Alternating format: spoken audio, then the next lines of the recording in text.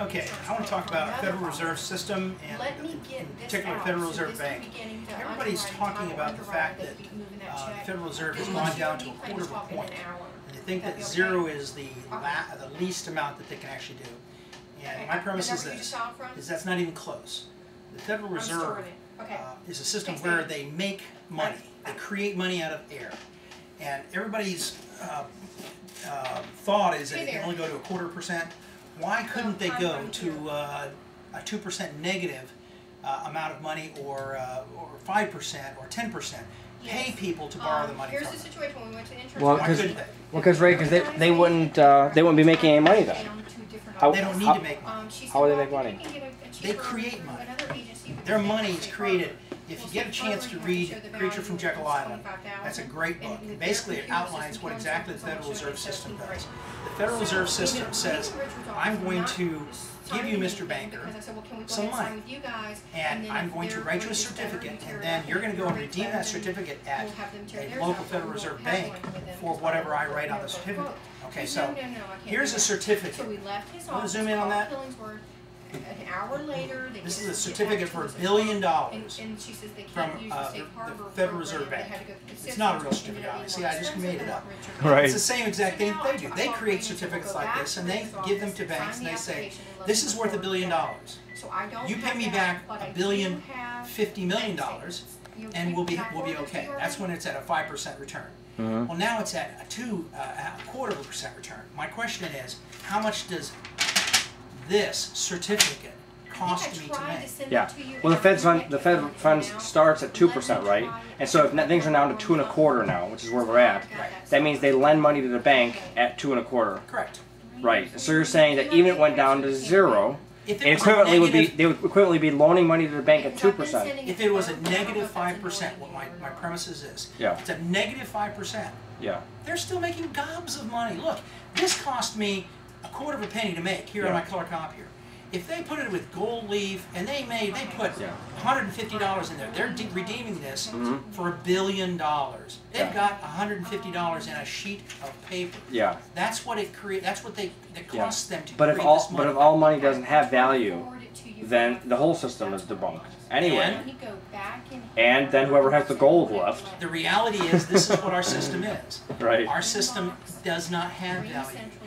The Federal Reserve creates pieces of paper like this and sends it out to the banks, and the banks redeem the local Federal Reserve banks for money that have nothing but and it's still all on paper, because it's not like when they do $1 billion loan package or $700 billion bailout, they don't hit the speed up button on the printing press. It's all just printed on paper that you now owe us more money. It's just paper. It just costs them a few micro cents on the dollar. Yeah. Literally, tenths of cents on the dollar. But they're putting people more in debt. So in relation, if they're putting people more in debt, so they're more like almost a slave to the Federal Reserve. So, but in relation to that, are there any hard assets that you would recommend? So the reality is, instead of buying stocks, instead of buying bonds, instead of buying pieces of paper that have no intrinsic value, invest in either hard commodities or something like real estate.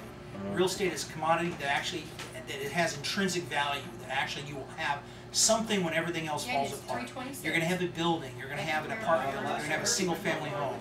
There's something that you will have when everything goes away. Instead of a stock certificate in your 401k that says that you are worth $1.5 million that goes by the way of Madoff, and now, oh, by the way, you don't have $1.5 million anymore. You have nothing. And we're real sorry. Right. We'll see what we can get for you. Yeah. Not to even talk about other investment firms or like E-Trade. What do they call them? What are those they call those stock brokerage firms? Mutual funds, stock brokers. Right, brokerage firms. E-Trade's trading at like $1.25 now, and they're on the verge of bankruptcy. So what happens to all that money? I mean, what happens to all these people with their security? What if you have all your stocks through E-Trade? What about that? What happens to your stocks? Do they remain your stocks? Do you have a certificate, or do you just have an account with E-Trade? Yeah.